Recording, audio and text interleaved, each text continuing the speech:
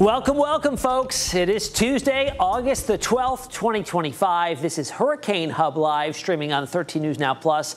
I am Chief Meteorologist Tim Pandada. Special shout out to our viewers on YouTube. We really appreciate you chiming in the comments section, asking questions. We love to address them during our segments that are every weekday at 8 p.m. right here on 13 News Now Plus. Tonight on HHL, it's a busy one. Of course, we've got Erin way out there in the Eastern Atlantic. And you know what? It's struggling a bit in the Eastern Atlantic. Right now, it's not in a very favorable environment for intensification, but it will get there as it moves farther to the west in the coming days.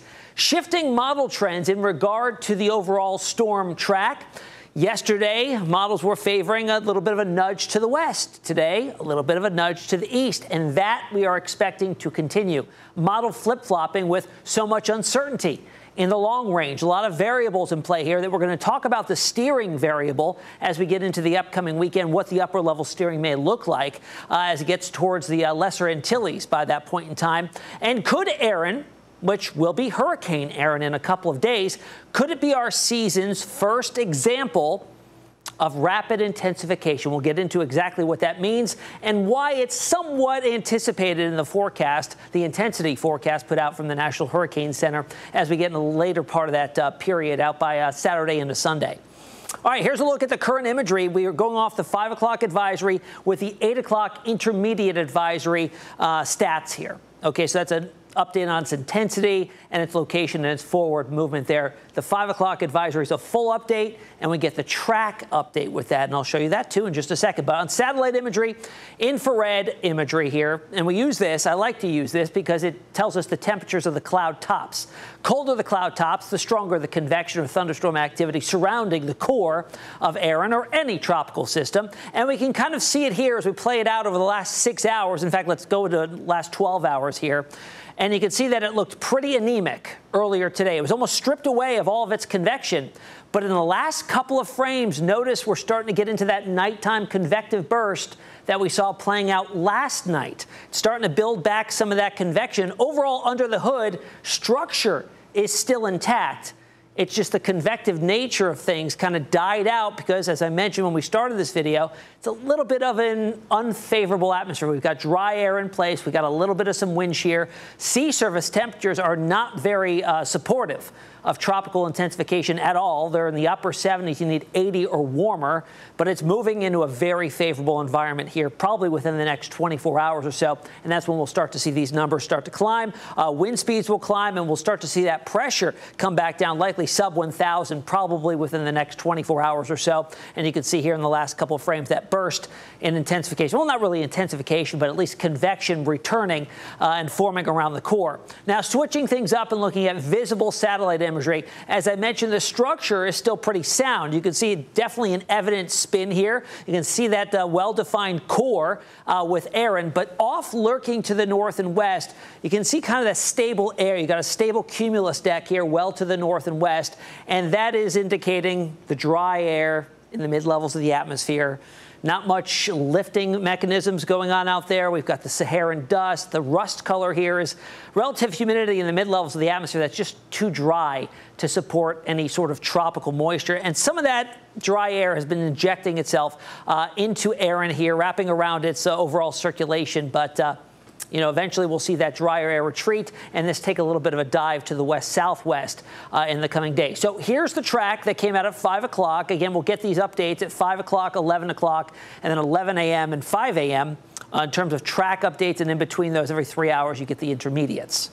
So this is the 5 o'clock track change. And honestly, since they named this storm yesterday at 11 a.m., there hasn't been many large changes to the overall forecast track here. It's really after we get past the next 5 days, which is how far the NHC track goes out, we start to see some big changes with variations in terms of what models think may happen. And that really kind of plays into the overall steering that I'm going to get to. I'm getting ahead of myself. We'll get to that in just a couple minutes. So here's the track without further ado.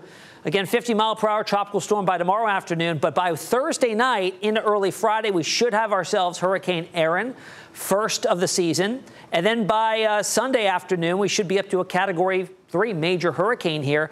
Just to the north of Puerto Rico. And I talked about not many big changes with the forecast track. There have been some subtle changes, like a subtle drop here to the west-southwest with the cone. So now that cone does clip the British Virgin Islands over to Anguilla and Barbuda, and even clips the northern coast of Puerto Rico there. Doesn't mean that Erin's going to hit there, but the possibilities there as we get farther out. Notice how the cone gets bigger and certainly gets larger the farther out in time you go. So it's a possibility here, but mostly favoring probably the northern end of the cone, I'd say, as we get to that point. But could be a Category 3 major hurricane out at this point of Sunday afternoon. Now, I talked about after that how uncertain things get. And you can see here, even by like day 3, we're seeing a lot of ensemble members, which is each white line here is a run of either the GFS, Canadian, or Euro. They run ensemble members, which is the same model run several different times, dozens of times in some cases, and they tweak the initialization, changing a variable slightly to see if we get a different outcome. So that's why there's such a large spread here.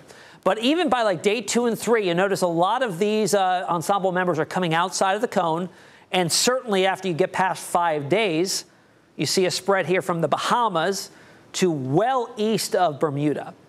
And you'll notice here a general trend is that a turn to the west-northwest and then a turn due north and then northeast is heavily favored by almost every single model. Are there some outliers?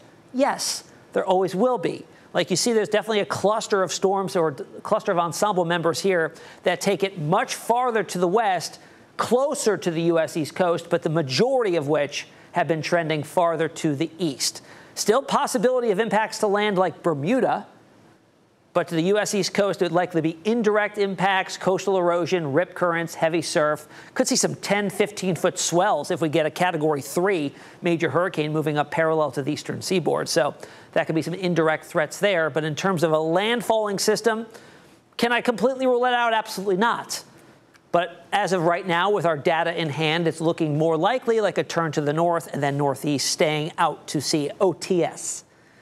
Now, some of you may look at that and say, that's a fish storm. No.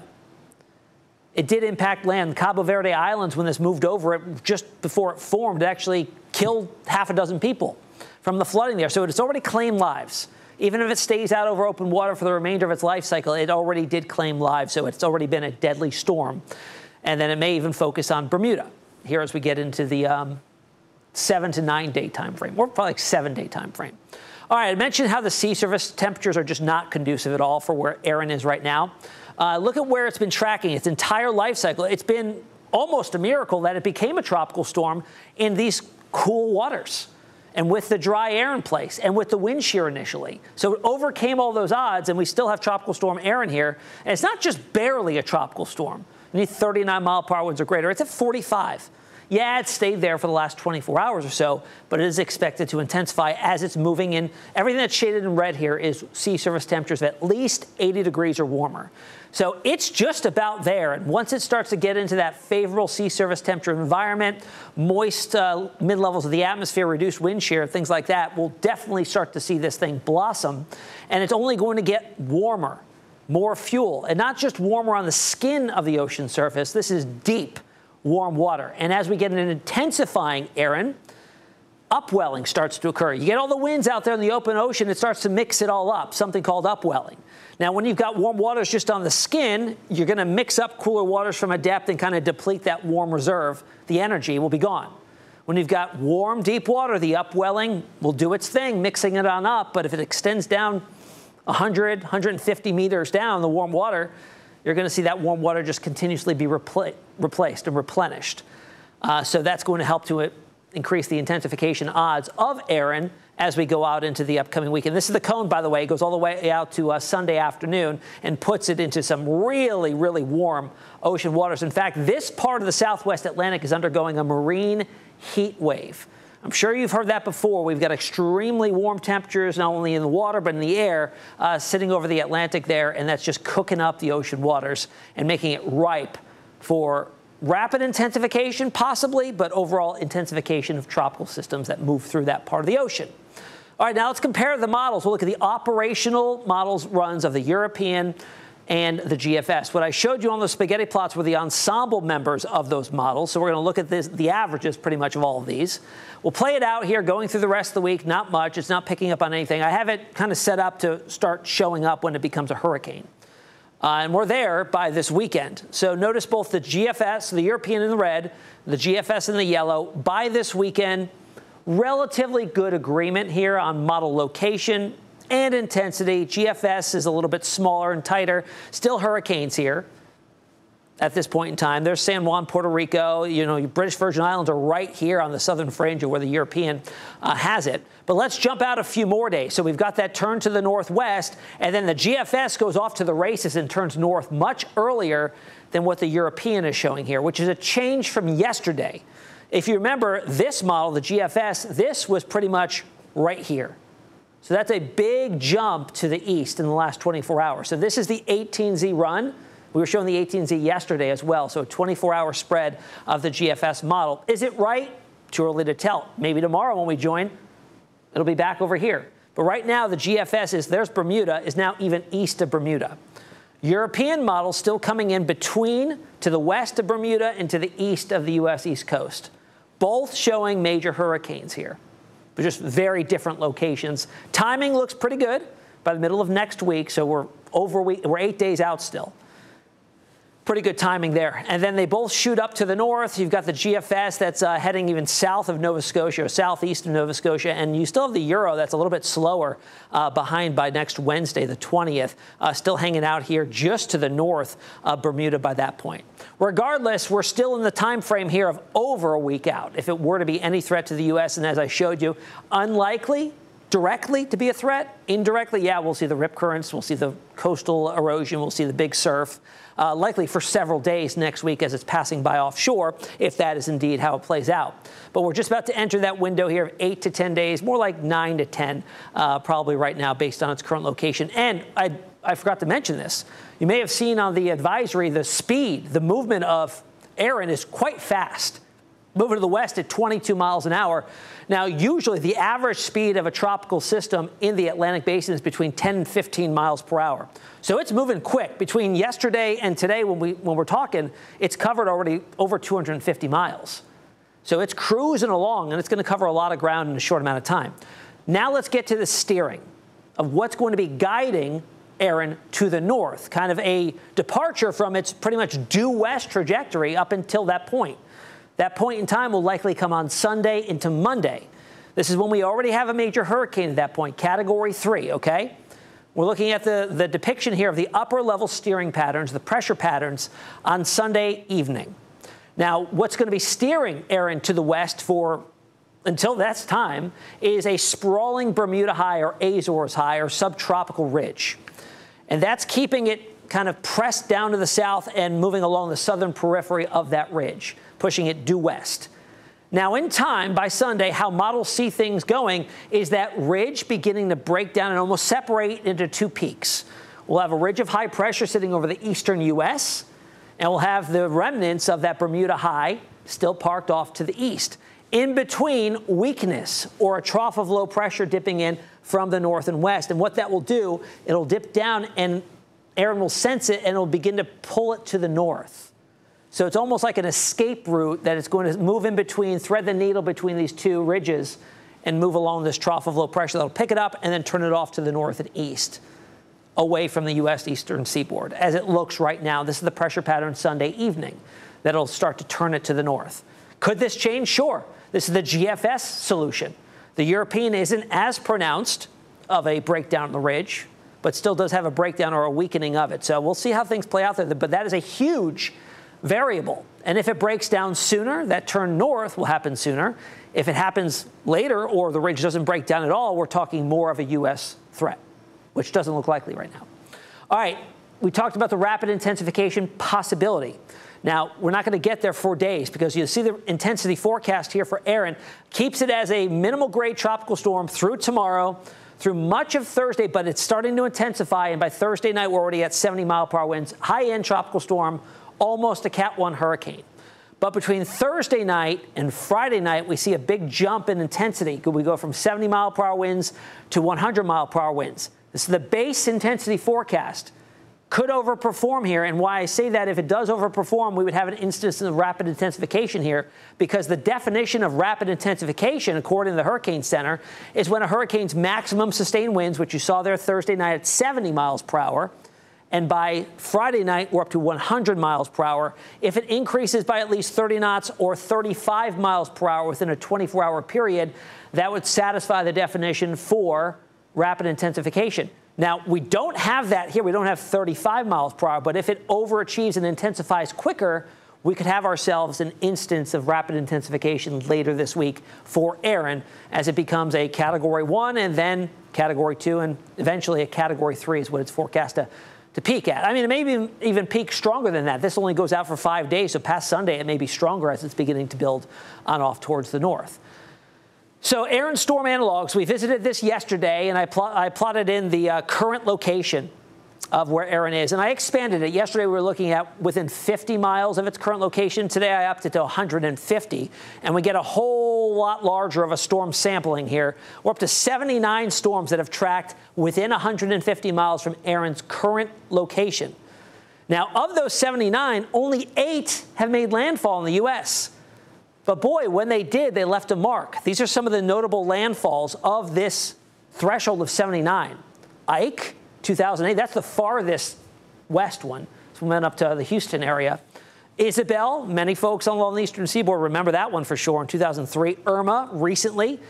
Florence, very recently, 2018, eastern North Carolina was just wrecked. And then Francis back in 2004, and there were others that were way earlier than that, but probably outside of memory. For most, but most of which passed out to sea, which is what's favored at this point for the track of Erin. So bottom line, as we wrap things up here tonight, folks, we expect continued shifts in model guidance. As we started off today, or yesterday, remember there was a trend to the west.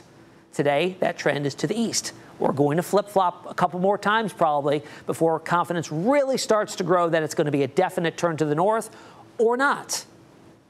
Now, recurving out to sea is most likely and is most favored at this point, as I mentioned. But the indirect impacts are still likely. Heavy surf, beach erosion, rip current risk. Rip currents have been wreaking havoc along the eastern seaboard so far this summer. When you get a big storm off the coastline, yeah, you're going to see it playing out for several more days. Now, when it does make the turn to the north, that will be key in writing off a U.S. threat at all. And when that turn north happens will be when that ridge, as I showed you, when it breaks down. Now, I want to leave you with one more area that just got outlooked by the National Hurricane Center. And while everybody's been focused on Erin, there's been this tropical wave that's been festering in the far western portions of the Caribbean, building up towards the Yucatan. Looks pretty healthy. It's going to pass over the Yucatan and then redevelop, or reemerge, I should say, in the southern Gulf in the Bay of Campeche. This area is notorious for helping to spin up tropical activity just because of its geographic nature. With that curvature of the southern portion of the Bay of Campeche, it already initiates some spin. So when you get a wave that's already pretty robust building into that area, I wouldn't doubt if we get Fernand coming out of the Bay of Campeche in the next 7 days or so while we're tracking Erin. So it's not the only show in town. All right, yesterday's trivia question. Only once on record have 2 hurricanes made landfall on Bermuda in the same year. What was that? Was it last year? Was it in 2020, the busiest season on record, 2014 or 1999? Yeah, that was in 2014. And it happened within 1 week. 2 hurricanes making landfall on Bermuda. Remember, landfall is categorized as the center of the eye wall passing over land. And that happened. I mean, it's like threading a needle. Bermuda is a very tiny island in a very large Atlantic Ocean. And doing it twice in 1 week, in one season, is something. Faye, I believe, was a Cat 1. Gonzalo was a Cat 4 at its peak. I don't remember exactly what it was as it passed over Bermuda, but 2 hurricanes in one season there. Now you know. All right, here's tonight's tropical trivia question. Which hurricane was the first to have its name retired? Ooh, this is going to be a good one. Was it Hazel, Carol, Diane, or Audrey? I'll have the answer for you tomorrow night on HHL. In the meantime, scan the QR code to download the 13 News Now Hurricane Guide. It is information on supplies you should have and also some numbers you may need to know. Also, a reminder, again, we are here every night for Hurricane Hub Live Monday through Friday at 8 p.m. We'll see you back here tomorrow.